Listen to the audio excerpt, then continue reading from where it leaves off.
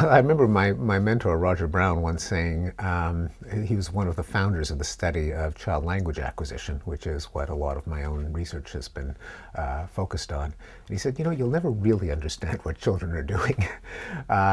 This was a bit of an ironic comment, because of course that's what he spent his life doing, and what I've dedicated much of my life to doing. But it does offer a little bit of humility. And a feeling that if you don't quite understand everything that's in your data, you shouldn't feel too bad about it. It's extraordinarily complex. We're fortunate to understand what we do understand.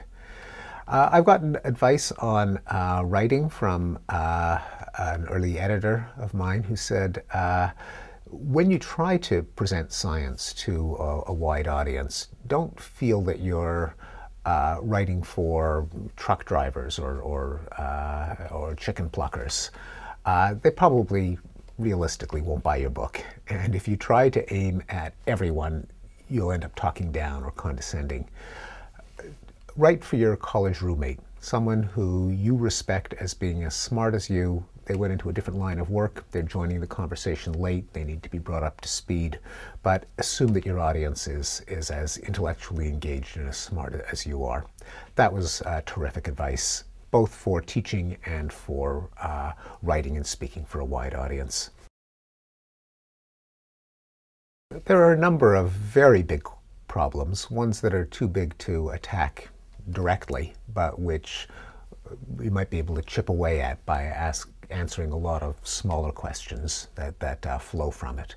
One of them is, how did humans evolve? Why did one species of primate, a kind of chimpanzee-like ancestor, be selected to walk upright, lose its fur, expand its brain, develop language, become a tool maker, cooperate in large groups, and so on? Why did that happen?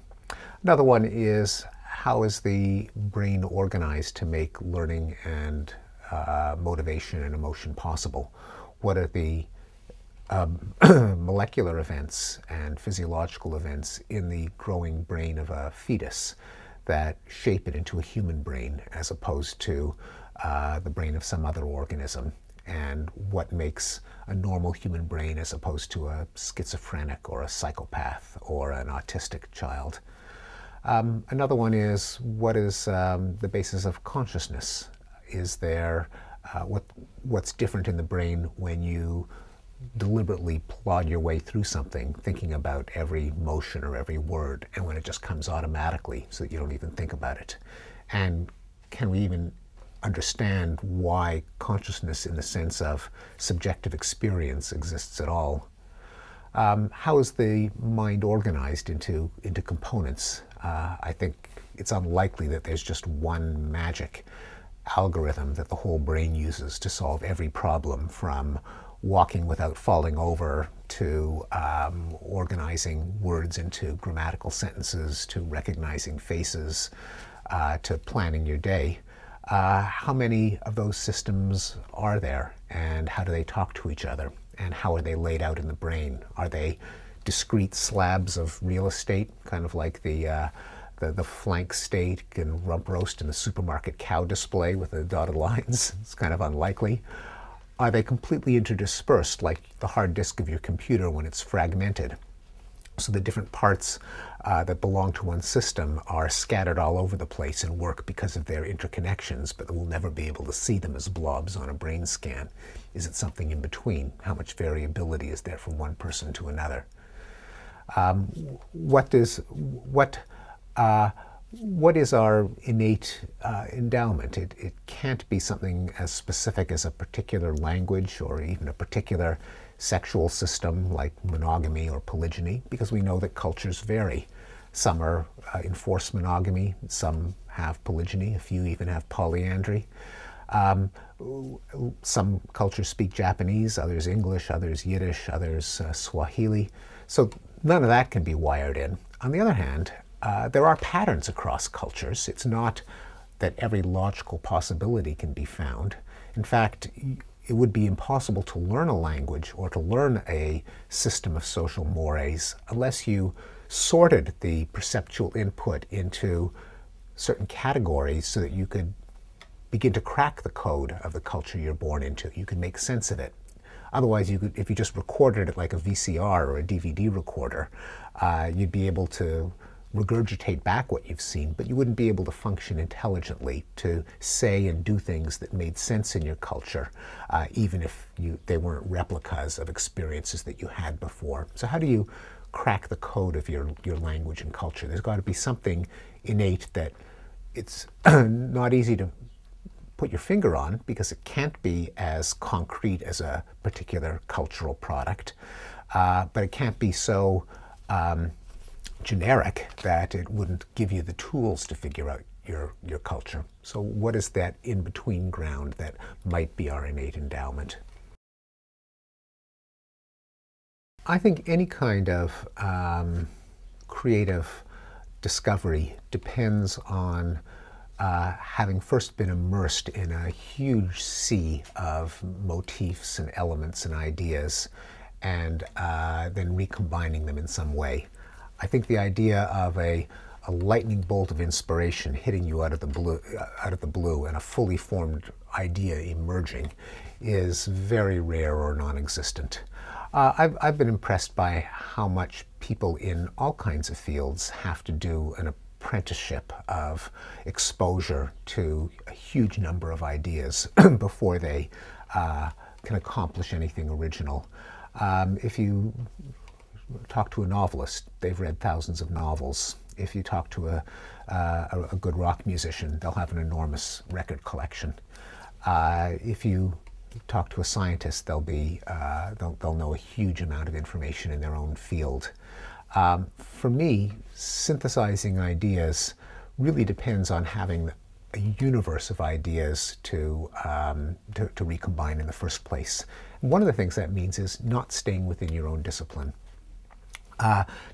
Not only for me have I done cognitive psychology outside the boundaries of cognitive psychology by looking at linguistics and philosophy and literature, but even beyond that, in understanding the mind, you can't just do it within the straitjacket of psychology. As much as I love the field of psychology, it's a small subset of ideas, and that ideas of how our emotions work are as likely to come from an economist or from a game theorist as from a psychologist.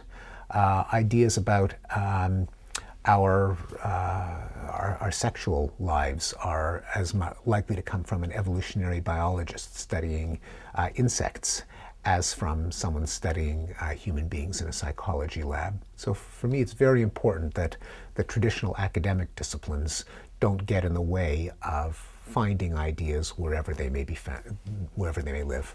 As someone who works in the science of human beings, the boundary for me between science and other fields is kind of porous. What is essential in my finding an idea useful is that it come from someone who thinks systematically and rigorously and rationally, someone who cares about whether an idea is true or false.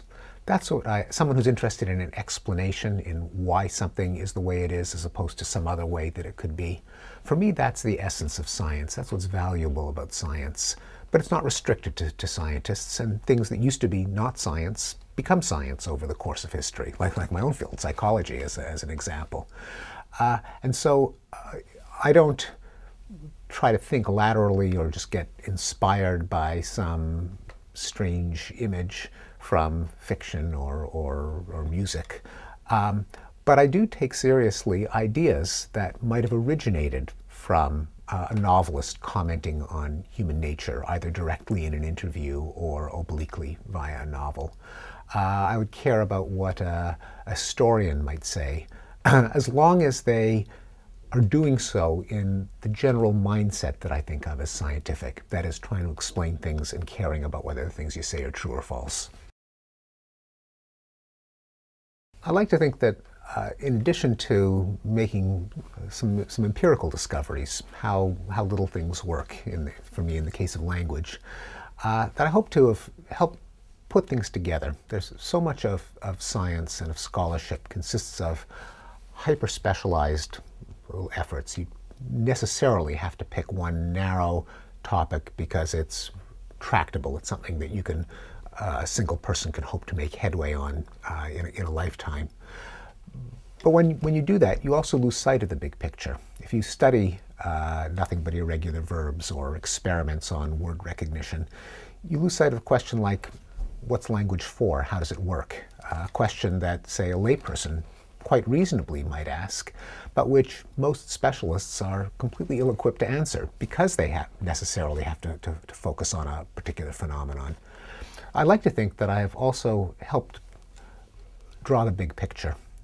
In the case of language, the idea that language works by an interplay between memorized units that we call words and rules for combining them, and that the reason that we have language is that we are a species that lives off social cooperation and know-how, and that language is an evolutionary adaptation that multiplies the power of technological know-how by allowing us to share it, and that allows us to negotiate relationships. So that is a kind of a nutshell description of how language works and why we have it.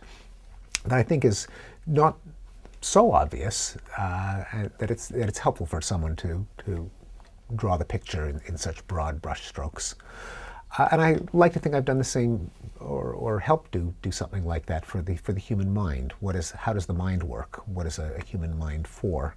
The idea that the mind is a system of organs of computation, that is, information processing subsystems that evolved by natural selection to allow us to figure out how the world works and figure out how other people work as a survival strategy for Homo sapiens is a general idea, but it does help to make sense of the whole shebang. I think it offers at least some potential of a satisfying answer as to why we have a mind and what it does.